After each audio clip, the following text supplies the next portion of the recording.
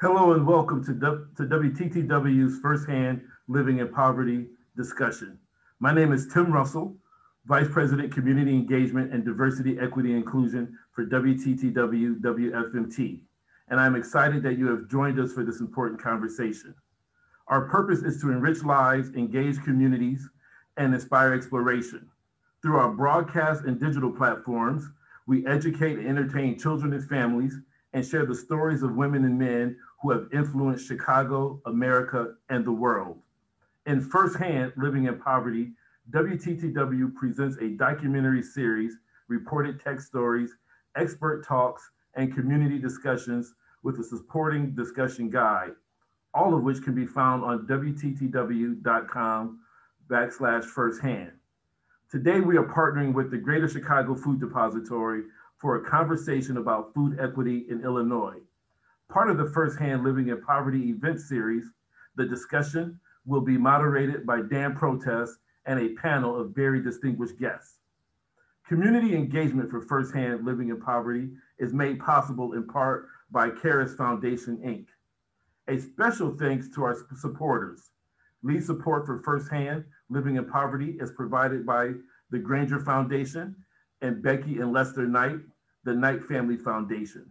Major support is provided by Jim and Kay Mabey, Randy and Carrie McMillan, Butler Family Foundation, Denny and Sandy Cummings, the Harry and Jeanette Weinberg Foundation, Lou Collins, Edwardson's Family Foundation, Mark and Jean Monati Family Foundation, Kristen Carlson Vogan and Sean Vogan, and the Duncan Family Foundation.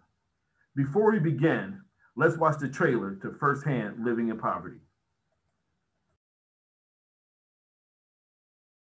I need money to move out. I need money for a car. I need money to get my license. But I mean, if I look at it all like that, I get overwhelmed. I couldn't even buy my kids nothing for Christmas because I had to choose between making that car payment or getting them something. It's like you worrying and you going through day-to-day life with so much that you face with. I feel like I'm constantly playing catch up all the time. I'll get so far and then something else will get thrown at me. I don't want my kids to feel like they stuck in a trap. I want them to go see the world. I want to get out of the neighborhood. I want to get my family out of the neighborhood. Sometimes when you're a mother, you just have to keep pushing no matter what. I love my daughter. I know she loves me. I want a better life for her. I look to God to take care of me and my family. I know some way, somehow, that He'll make a way for me to make ends meet. I took the opportunity that was given and built something a little better out of it. I try to remain optimistic, and somebody's gonna say, I'll give you a chance. You failed. It's okay. Get back up.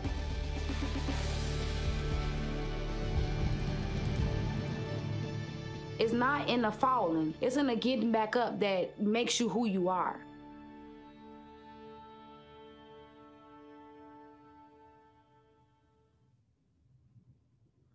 Hello and welcome. I'm Dan Protess, executive producer of WTTW's series Firsthand Living in Poverty. And welcome now to our guests, Kate Maehr, who's the executive director and CEO of the Greater Chicago Food Depository. She's also the co-chair of the Illinois Commission to End Hunger, as well as Deputy Governor of Illinois, Sol Flores. She's the other co-chair of the state's Hunger Commission. Antonio Mariscal, who's a pastor of the Emmanuel Church, which runs a food pantry in the Belmont Cragin neighborhood, and Patricia Jackson Walker, one of the 5 people featured in our Firsthand Living in Poverty series. Patricia works at a WIC food center in Gage Park. Thanks everyone for being here. Kate Maehr and Deputy Governor Flores, your commission just released what you're calling a roadmap to end hunger in Illinois. It makes some really interesting recommendations, which I want to get to in a few minutes. But first, let's talk about the pandemic, which is really kind of the elephant in the room when it comes to poverty right now. It's greatly increased hunger in this state. Pastor Antonio, you've witnessed this yourself at your food pantry in Belmont Cragin. What have you seen? Well, we've seen an enormous amount of people coming out that would normally not even think of coming out. Our numbers skyrocketed. I mean, pre-COVID, we were doing about 120 families a week.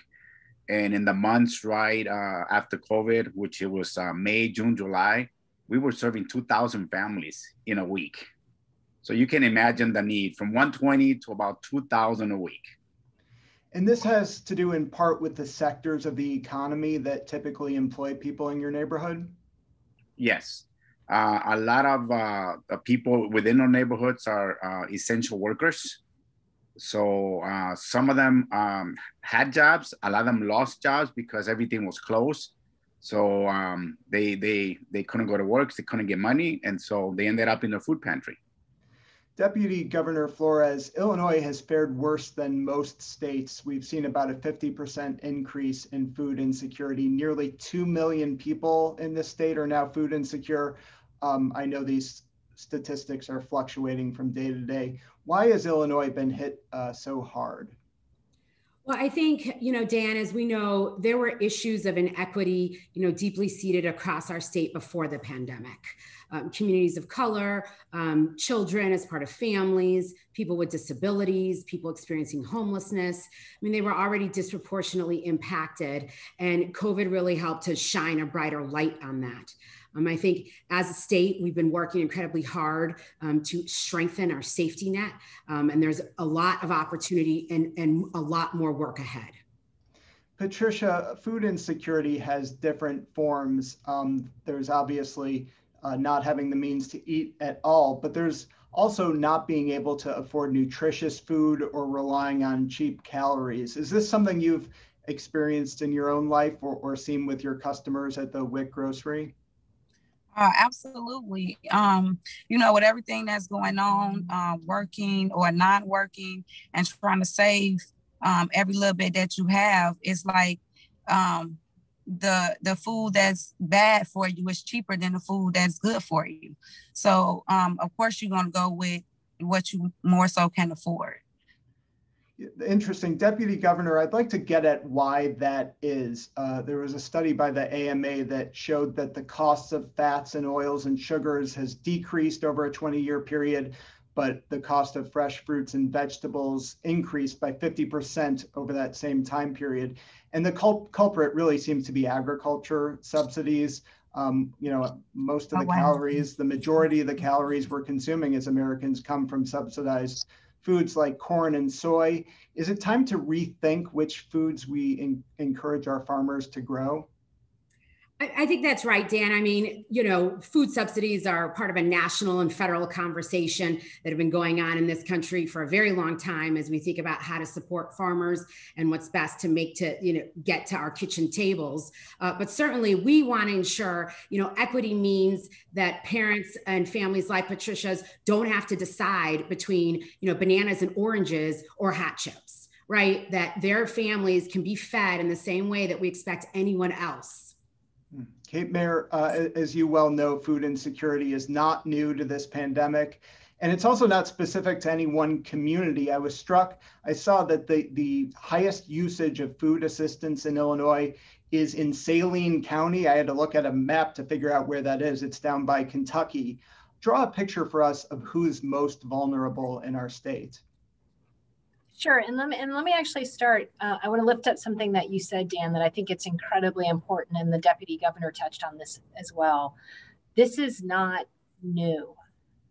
Food insecurity isn't something that all of a sudden presented itself to Illinois and the rest of the country when COVID arrived.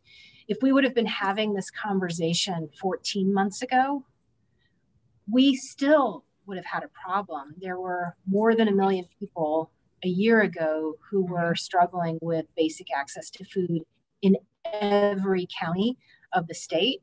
What we know before COVID, and as the Deputy Governor said, this has only been accelerated and frankly intensified during COVID, is that it is the most vulnerable of our neighbors. And it is oftentimes communities of color, so African American and Latino households with children in particular, as well as older adults and people with disabilities who are most likely to be impacted by food insecurity.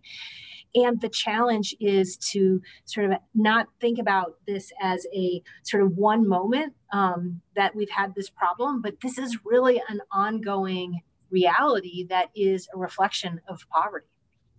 you say communities of color. I also just mentioned a predominantly white downstate county. It seems like what the point is that it's not, and there's not any one face to hunger in Illinois, that it's actually a pretty diverse set of problems, not a single problem. It is, and it's a reflection of poverty, and there are multiple facets of poverty. And so when we look at the far southern counties in Illinois, there is an economic landscape where jobs have been lost and there hasn't been new economic opportunity.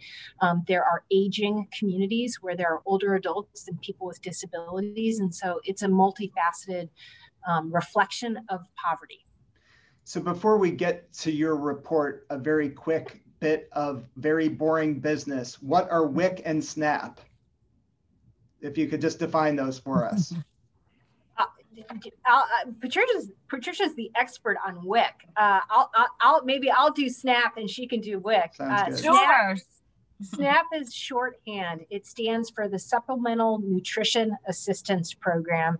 It's what sometimes also gets referred to as food stamps. So it's a federal program that provides benefits to people who qualify based on their income, and their benefits are paid out on what's known as an EBT card, so an electronic benefit transfer card. Benefits get loaded up. Those dollars can only be used at qualifying stores and only for food items. And Patricia, WIC is? Somewhat the same as SNAP, but WIC stands for Women, Infant, and Children. And also, like she said, it's you get, now we just transferred over to the EBT cards, but it's a WIC EBT card. And you get your certain amount of items on your card, and you can spend it at certain stores as well. And you have to get whatever's on that card. And it's for children, for moms that's pregnant or have any kids 5 and under. So these are federal programs, entitlement programs, and what the Commission to End Hunger report really highlights is that people in Illinois aren't fully taking advantage of these programs. 59% of those who qualify for WIC are not enrolled in the program, 59%. Deputy Governor Flores, explain why we as a state are leaving these federal dollars on the table. Yeah, I think it's really about access. And as much as, we're talking here today and, folks like Patricia and the pastor are on the ground, there are communities of people around the state that don't know about benefits, don't know what they're entitled to get. Some people experience fear or shame in getting access to those benefits. And sometimes, there's a boatload of bureaucracy that accompanies getting those benefits. And so folks may get distracted, are too busy, dealing with the rest of life, taking care of their kids or loved ones or their own illnesses. And so I think one of the things that the report really highlights is how we can do better. What else can we do in innovative ways to get the information to people, to reduce and eliminate barriers, and to make food prolific and everywhere throughout the state? So one of those barriers you just said is red tape. How can we try to cut the red tape attached to those federal programs? Well, I'll start, and then Kate, you should add more detail here. But certainly at the state level, we're looking to see what are ways that we can make enrollment easier. How can we use telephone apps? How can we make it very easy?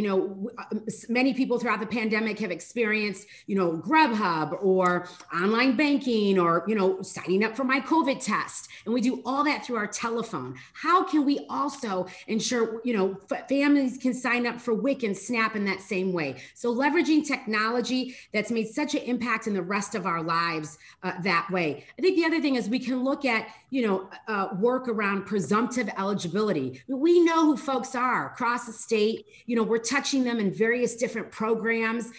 How can we funnel them all through one and say, if we're touching you through our Department of Children and Family Services or Medicaid, we're going to presume you need this as well and get them access. Kate, what else? Well, I just want to say, first of all, so I've known the deputy governor for a long time as a partner in this work before she entered state government. And I have to say, just listening to her, I love her energy. And I love the fact that we have a deputy governor who talks about a boatload of bureaucracy, because that's exactly right. We have. Although, Kate, sorry to interrupt you, the question might come up if the problem is red tape from the federal government, is the state with its own set of bureaucracies in the best position to cut red tape? So I actually think the fact that we have the deputy governor who is leaning into this work and has been a part of identifying solutions is one of the things that gives me a great deal of hope right now. This is a roadmap that was co-created by a group of stakeholders across the state, and the deputy governor was one of the people at the table rolling up her sleeves saying, this is where we can do better.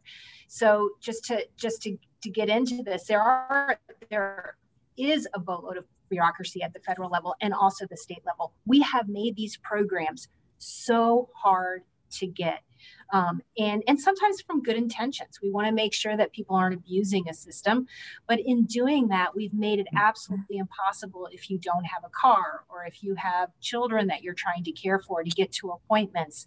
And as a result, people are not getting these programs that we know have demonstrated success in lifting people out of poverty and also providing something as critical as food. And that also represents an opportunity. And I'll just talk about SNAP for one moment. Those federal dollars that get left on the table, not only does it mean that an individual or a family doesn't have the dollars that they need to be able to get food, those dollars don't get spent in grocery stores in Illinois. And those grocery stores then aren't able to hire people. And ultimately, the money from that program goes back to the farmer in Illinois. So it is an important program that has a host of benefits. And the deputy governor also mentioned technology. We live in an age where we like to think technology is the solution to everything. What role does technology play in addressing hunger? So a couple of things, and she lifted up a few of those. So we see technology as being a key way for people to be able to access information, but also ultimately to fill out applications. I use the example, I could go on my phone right now and order a pair of shoes, and it will arrive at my home tomorrow.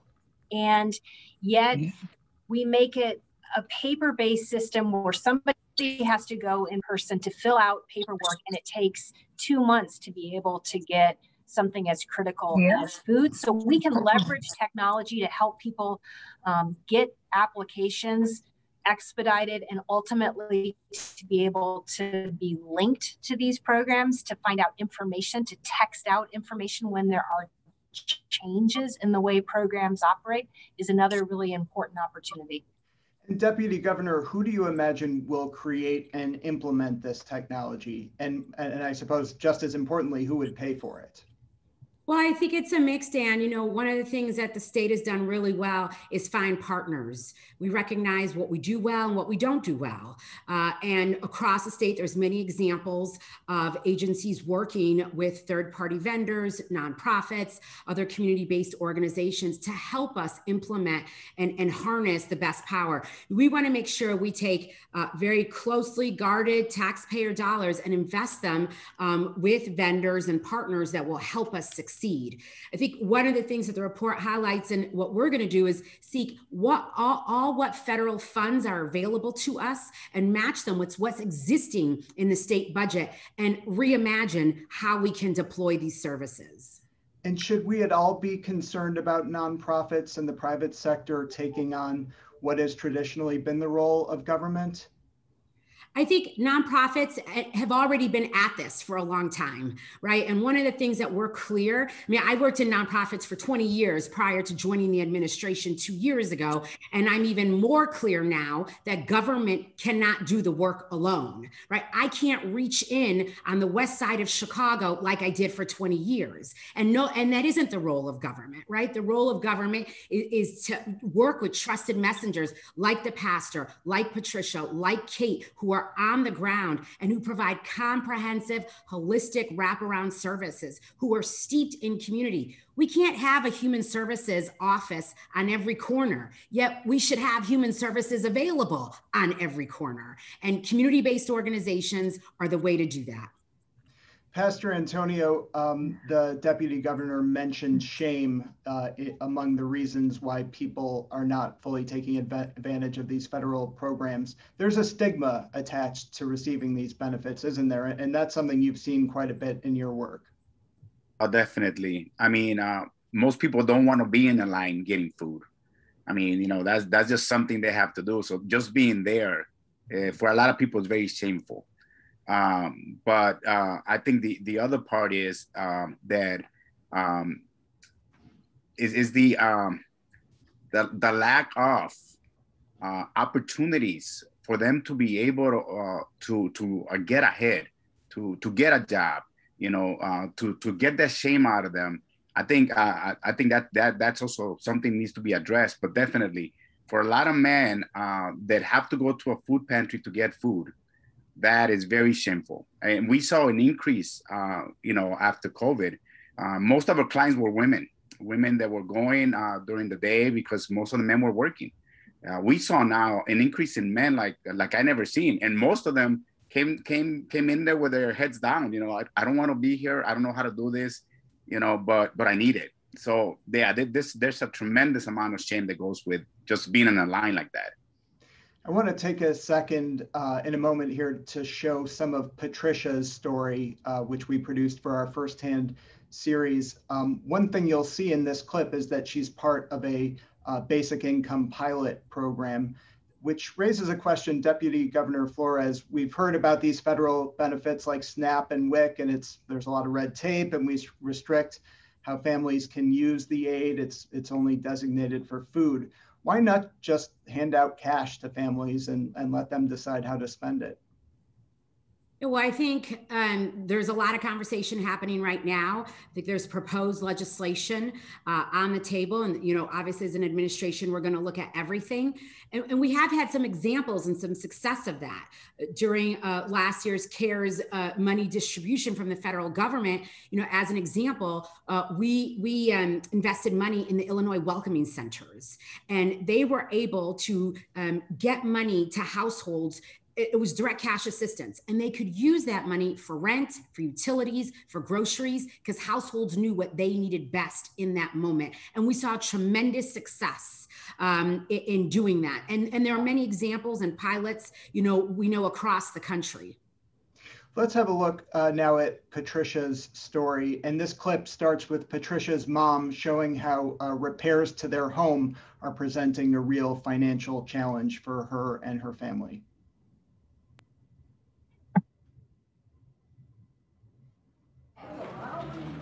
When the tree fell, I'm gonna show you, the tree was here. And when the tree fell, it fell all the way. I had a big tree, and it fell this way. When the tree fell, it broke all of this. It broke into pieces. And then it knocked this whole garage out. That meant that now I have to decide whether I'm going to pay the whole light bill or partial. Right. Or get on a partial plan. Now I got to get on a plan because I don't have the money for emergency. See, I really never had emergency money. My daughter and I had got some money from FII, and we put it together and had him start on the fence. FII stands for Family Independence Initiative. They give you a certain amount of funds to use towards your goals. I got to tell you about this here. One of the things that my mom wants to get done is her kitchen. What is what about the windows? Didn't you say something about the windows? I'm getting them. She needed new floor, new cabinets, sink, everything. Home Depot, we're gonna get the double sink. The funds that FI give out, you do not have to pay it back. It's like a gift. And then we're gonna get the new stove. FI money help with rent. FI money helped bring me back up to date with my car notes, with the kids schooling. And it's water's leaking and we have... You're gonna go through trials and tribulations while you live in this world. And you need help sometimes. And they was that organization that was like, we understand real life situations. They wanted to help people in our community that had goals, that it was hard or impossible to get a loan, you know, because of your credit, or because of the color of your skin, or because of your income, you know. FI was like, we're not looking at any of that. We looking at a person that has a dream and a goal, and we just want to help you fulfill it. What kind of stuff have you done with your FI fund? Oh my God, I have done so much. Well, my 3 goals when we first started was to fix my credit, to work towards buying a house, and to work towards my husband's truck. He has his own business. He didn't have a work truck. He had to rent trucks, and he had to pay like $45 to $50 a day. Yeah. So it was just like wasted money. I was really struck when you told me when your husband's truck broke down, his options were only to rent at really high cost. It just made me think about like the high cost of being broke. Everything costs more. Yes. Everything costs more. Wow. When we got our money, we set it in that account and we did not touch it until we got the rest of what we needed to get his truck. Did you believe that the funds were really gonna come? No. I believed that we was gonna have to do something for it. I didn't think that it was gonna be as easy as you said it was, without having to pay anything back. That's like unheard of. Every day I still get asked, like, do you have your families go through like financial literacy or budgeting? And the answer is no. Like, well, how do you work with them to set goals? I'm like, we don't. They don't need our help to set goals. Like, you and your husband knew what you needed. FII was like, you know better than anybody what you need.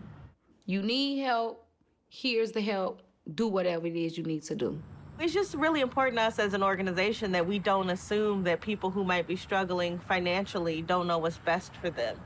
Families are inherently strong and capable and smart, and you can trust them with resources. And that history has shown us that when you invest in people's initiatives, great things happen. We've been told no so many times, and we've been told we're not good enough as far as credit or income. So it's like, after you hear that so many times, it's like you give up on your goals, you give up on your dreams, because you like, all I want to do is get a little wiggle room to really do what I want to do. FII was like a cushion. You know, it was something you could fall back on. Good morning.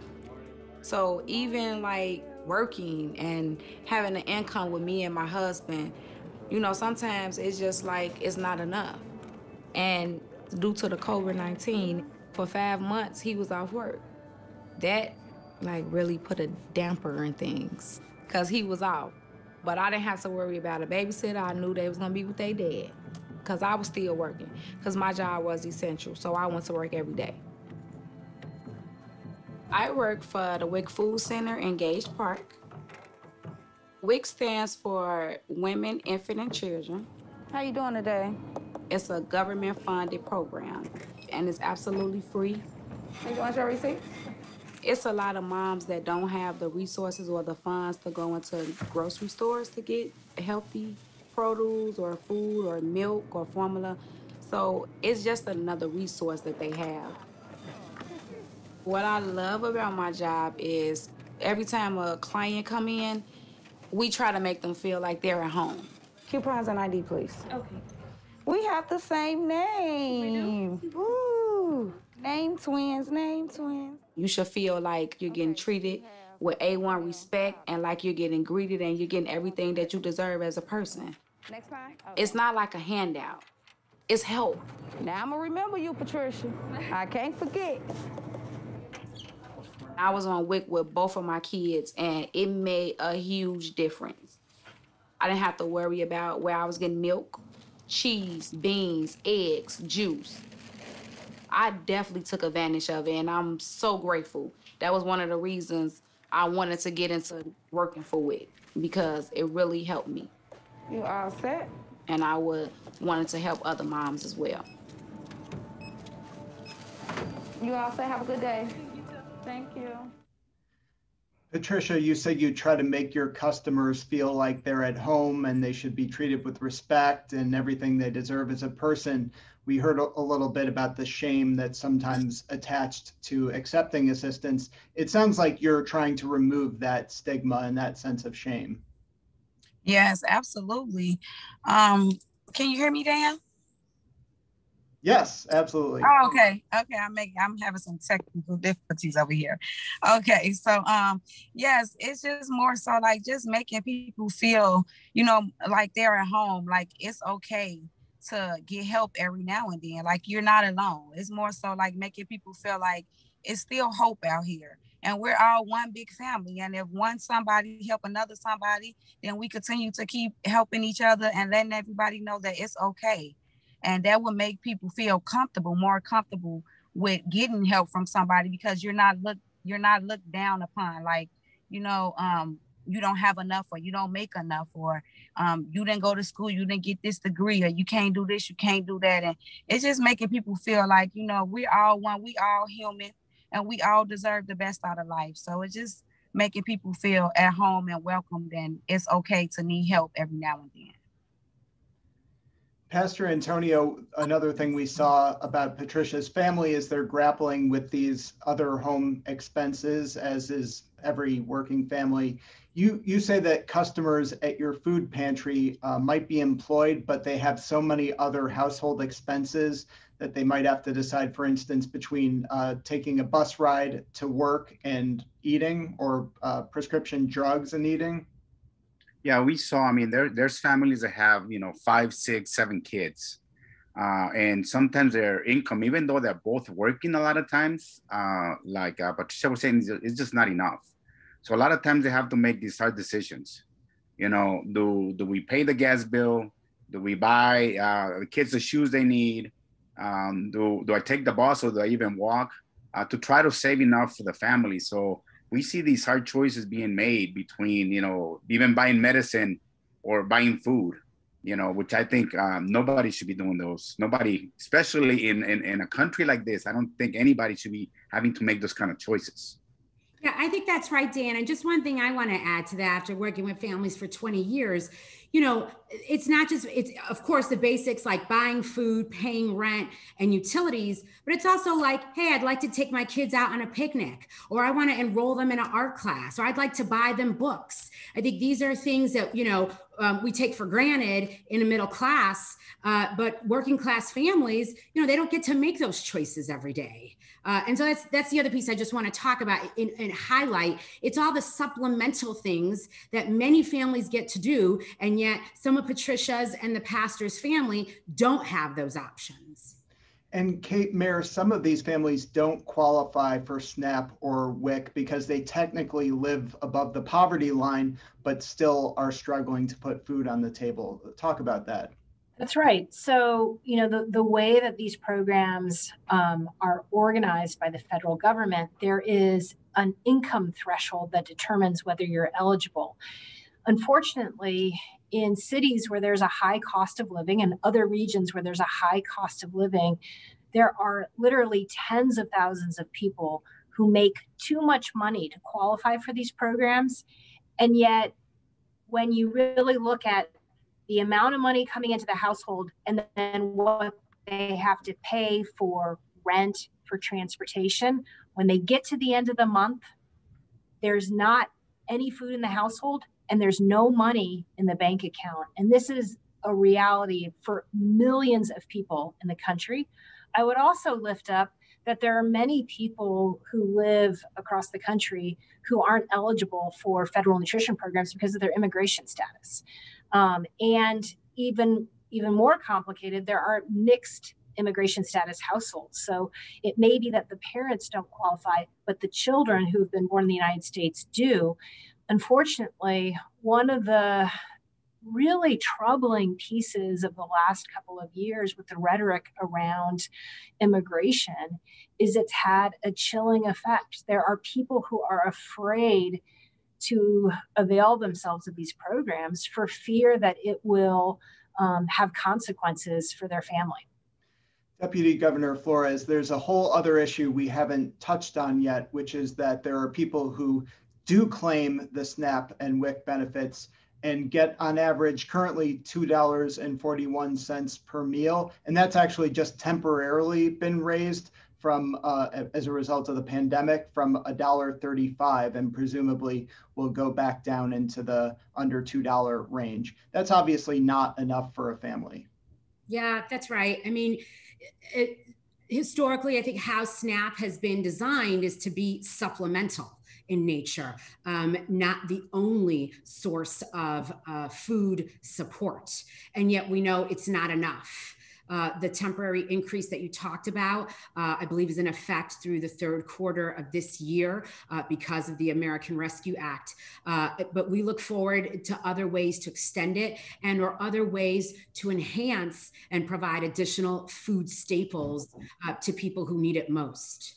So Kate, Maehr, let's talk about how they arrive at this very low dollar amount. It's set by the USDA in what's called the Thrifty Food Plan, which is supposed to offer enough money for a nutritious diet. But how do they come up with $1.35 per meal?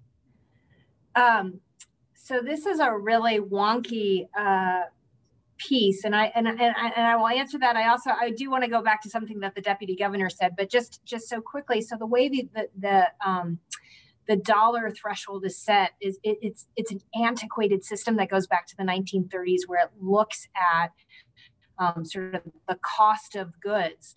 Of course, the cost of food and the cost of housing has all changed significantly since this was put into place. And generally, like every economist across the board will tell you that this system is not the right system. So I'm really pleased that the federal government in January made an announcement that they're going to be revisiting this equation, and they're going to look at what is the right way to determine the amount for this of benefits. And I anticipate that we would see coming out of that a more robust benefit. And so that's a little bit wonky, but super exciting. That's okay. This is public television. We can be wonky. In fact, I want to make it even more wonky. The dollar amount is set based on raw ingredients, basically under the assumption that rather, for instance, than buying canned beans, you're buying dried beans and soaking them and cooking them, which no one I know actually has time to do. Is that right? Right. That is absolutely right. So I wanted to, something that the deputy governor said, and I heard this sort of strand a couple of times, but this question of you need both. You need strong federal nutrition programs that work really well and efficiently and are accessible, like SNAP, like WIC, like the school-based breakfast and lunch programs. But you also need a private response. There are people who do not qualify or for whatever reason aren't able to get that. So you need both. And I think that's one of the important things in the report that we talk about. There is, as you said, a recommendation around technology, but there's also this recommendation around collaboration. We recognize that it takes a village, right? It takes strong nutrition programs, but as the deputy governor said, you can't have an Illinois Department of Human Services office on every corner. But there are partners and providers and responses happening in every community across the state. And so the challenge is, how do we bring everyone to the table to have a conversation about how we collaborate, how we work together towards a shared goal of making sure that no one in this great state ever has to go hungry. And of course, one of the roles of the private sector is to provide access to healthy food in communities and what are often known as food deserts. Patricia, you said that during the pandemic, many of your former customers at your WIC grocery store have instead been using their EBT link cards to go to corner stores where you said the options are typically less healthy. Talk about that. You're muted, Patricia. I'm sorry. So, yeah, so like I said, with everything that's going on, it's quicker to go into a convenience store and grab some hot dogs or some noodles, something quick that the kids can throw in and eat, or a microwavable dinner, something that's $1 or $2, something that's quick because, you have moms trying to work, 1 or 2 jobs, or dad's working, and everybody's trying to get back on their feet now because of everything that's been going on. So It's like, you know, they do it for convenience. So they go in the corner store. Oh, I think we're losing you. Something real quick to feed, you know. Can you hear me? Yeah. So we got the gist of it, which is that, you know, families are working and they're busy and they don't have the time to prepare a meal, which, as we said, these federal guidelines are based on the assumption that people are going to spend hours cooking every day. And it also brings us to the point of access to healthy food. Pastor Antonio, you said that in Belmont Cragin, the neighborhood where you're located, it's really hard to find fresh foods often. Yeah, a lot of families have a hard time because of the distance. So a lot of times having to pay for a bus to get food, you know, it's a double whammy for them. They don't have enough food. Now they got to spend money they don't have just to buy food. So a lot of people really struggle with that. Deputy Governor, so as Kate alluded to, this will require help from the private sector. How do you get healthy food retailers to open stores in neighborhoods that they have not previously seen as being profitable? Yeah, I think it requires, you know, a lot of investment from local elected officials and using all the tools, financial incentive tools available to us. There are some federal tools, state as well as municipal and local, but it requires real leadership on the part of those officials to sit down with corporate leaders, and demonstrate that in our communities, in Chicago South and West Side, there is a richness of peoples and needs and funds.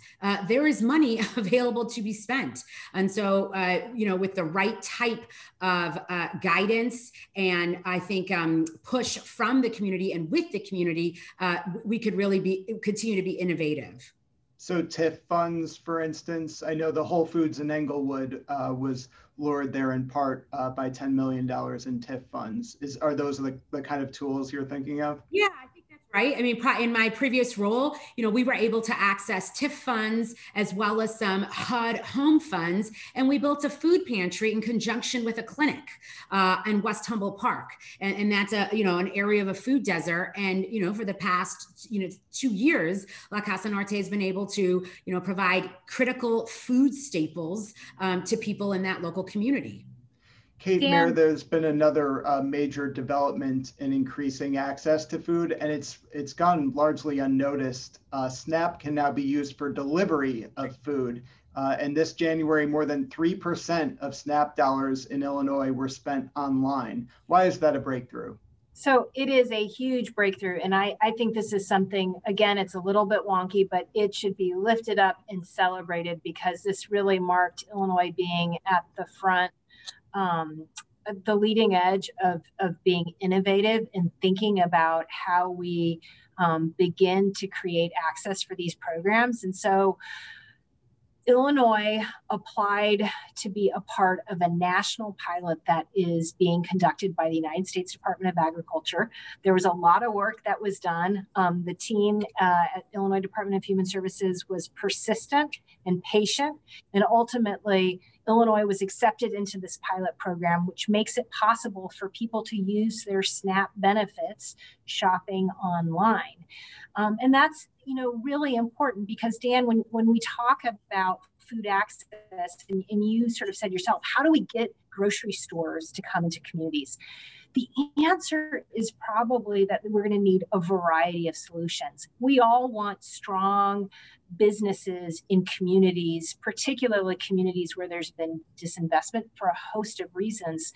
But there are other ways that people can access food. And so online, we know, particularly during the COVID pandemic, has been a really powerful way to connect people. But there are also other non-traditional outlets. There are farmers markets. There are small community growing efforts. And so I would encourage us to think about how do we define access to healthy food a little bit more broadly than just having a big box grocery store opening in a neighborhood. And Pastor Antonio, grocery delivery seems very bourgeois we're not necessarily talking about people kicking up their heels and waiting for the groceries to show up. You have in your neighborhood a lot of homebound people with disabilities, elderly folks, and as you mentioned, people who don't want to spend $10 in transportation to get to and from a grocery store. Yes, we saw a need even before COVID happened.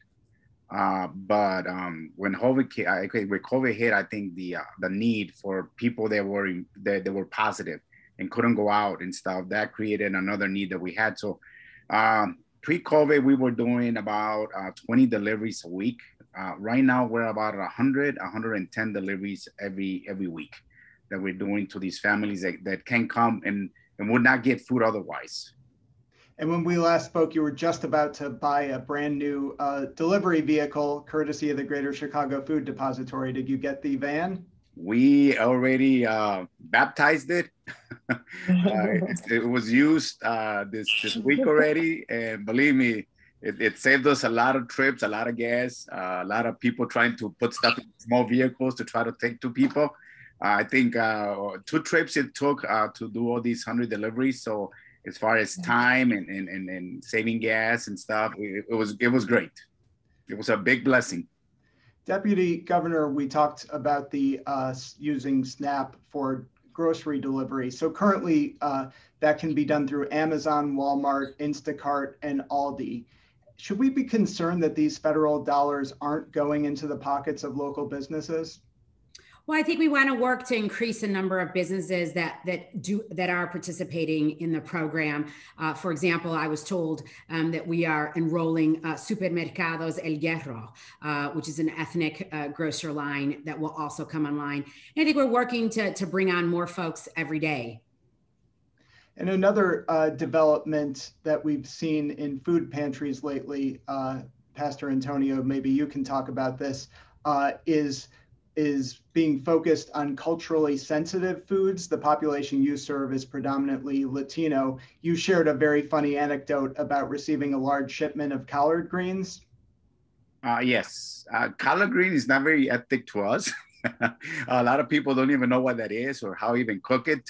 So people don't take it, because of that reason. So trying to find foods that people will use and they're not going to go to waste, and that people recognize, I think it's very important so that people can actually use the product that we're getting. And Kate, I want to bring you in here as well. You and Pastor Antonio talked about, Pastor Antonio calls it a full client choice pantry, that it's not just like, here's a bag of food we prepared for you, but more and more food pantries are like grocery stores where you get to pick and choose what you want to eat. Yeah, I mean, I think that's, it is a best practice and a high standard. Unfortunately, that's been one of the things in COVID that's been really challenging, is that keeping people safe has also meant we've had to pre-box a lot of food and limit the amount of contact. And watching Patricia in that video, we know how important that human contact is, and also the opportunity each of us wants to be able to pick our own food. With that choice comes dignity. We need to remember that the people who need food, it could be us. These are our neighbors. They are humans. And I think it's so important for us to remember the common humanity. Human beings, this is not a luxury. As you said, Dan, it's not a bourgeois fact. It is actually, I think, a human right to be able to have food and to have it with dignity. For all of you watching at home, by the way, please enter your questions in the chat. I would love to pose your questions to our panel. Kate, Maehr, maybe you can talk a little bit following up on what Pastor Antonio said about culturally appropriate food. You've also changed your approach to procuring food, is that right? You used to, for very for reasons that can be justified, looked for the least expensive food options possible so you could serve as many people as possible, but that approach has changed. That's right. We've really, in part because of great feedback from people people like the pastor have really challenged ourselves to think about how do we source food differently. For one thing, we want to source more of our food locally. I'd rather spend my dollars in the great state that I live in than spend my dollars bringing food in from California. I also think that there is an opportunity to source and match more culturally relevant foods. So I think Pastor Antonio, in addition to getting collard greens, I think we might have gotten that straightened out. He's getting avocados, which is something that he wants and his community is really clamoring for. And so that's a really important piece. I would also say that there is a really important investment, and Patricia can talk about this because WIC does this beautifully, around nutrition education and just in general, sort of helping people understand how to cook food and to become more familiar. Not everybody looks at a zucchini and knows what to do with it. And so there's more that we can do around that. Yeah, Patricia, your grocery store has, pre-COVID, was doing cooking classes and nutrition education. Is that right? Yeah, so we do nutrition education year round. We, in the summertime, we have a cooking class, and any mom, and they can bring their kids along as well. And we do it for a week. We go in our nutrition room and we show them how to cook different foods with our WIC items.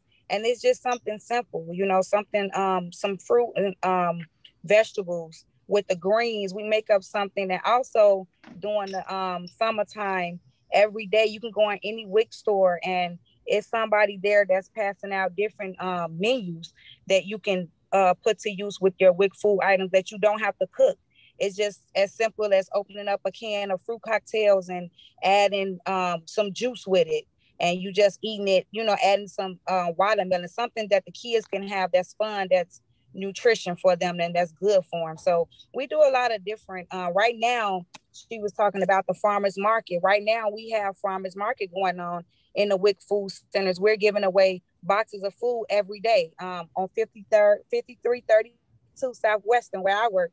We're giving away free food today and tomorrow. You can come from 9 to 6 p.m. and you don't have to be on WIC. You just come in and you get a free box of food. So, and it's all nutrition foods in there, apple, oranges, yogurt, something, you know, healthy for anybody. So we do it all. We try to help the community with just eating healthy and learning more about, you know, your nutrition facts and what you should be putting inside your body and what's healthy for you. And everything is fresh. We get fresh produce in every other day. We check our produce every day and we making sure that everything is fresh, you know, that everything is clean and that everything is good. So yeah, we do it all. We have a question from the audience. Nancy Quinn wants to know if there are any particular initiatives right now that the public could support, I guess, either with their dollars or with their time. I'll lift up that there's a network of amazing food banks that serve the state of Illinois, 7 food banks that are all a part of the Feeding America network of food banks. So Northern Illinois Food Bank, which serves the Collier counties, River Bend Food Bank, which serves the Quad Cities, Central Illinois Food Bank, Eastern Illinois Food Bank, the St. Louis Area Food Bank, the Tri-State Food Bank, and then the Greater Chicago Food Depository. So all of these organizations are on the front lines. You also saw there are lots of great food pantries, and they all need volunteers and food and support. And if you go to feedingamerica.org, you can actually get linked to a food bank or food pantries right in your community. Pastor Antonio, so people are getting vaccinated now. The economy seems to be poised to rebound. Do you imagine the lines disappearing at your pantry anytime soon? Not at all. I think Patricia mentioned that, you know, a lot of people live paycheck to paycheck. And they fell behind during COVID, and it's gonna take a while for them to get back on their feet and you know, start doing even some of the stuff the deputy governor was saying, even just go out, you know, anywhere to enjoy a family time. So I think this is going to be going on for at least this year and possibly into next year as well. Yeah. Kate Maehr and Sol Flores, you're the co-chairs of the Illinois Commission to End Hunger. Is that just a name, or are you optimistic that you can achieve that goal? I'll start. I really do believe that we can solve this. We live in the greatest state in the greatest country in the history of the world. We have enough food. We have more than enough food, not just to feed the people in the state, but to feed this world. This is a solvable problem. But it does require that we have conversations and we have will, and that we are willing to work together to be innovative, to bring forward a future where everyone has access to what they need to live a healthy, vibrant life. Deputy Governor? I'd say well said, Kate. We have to do this, right? This is the center of our moral compass. This must be done, right?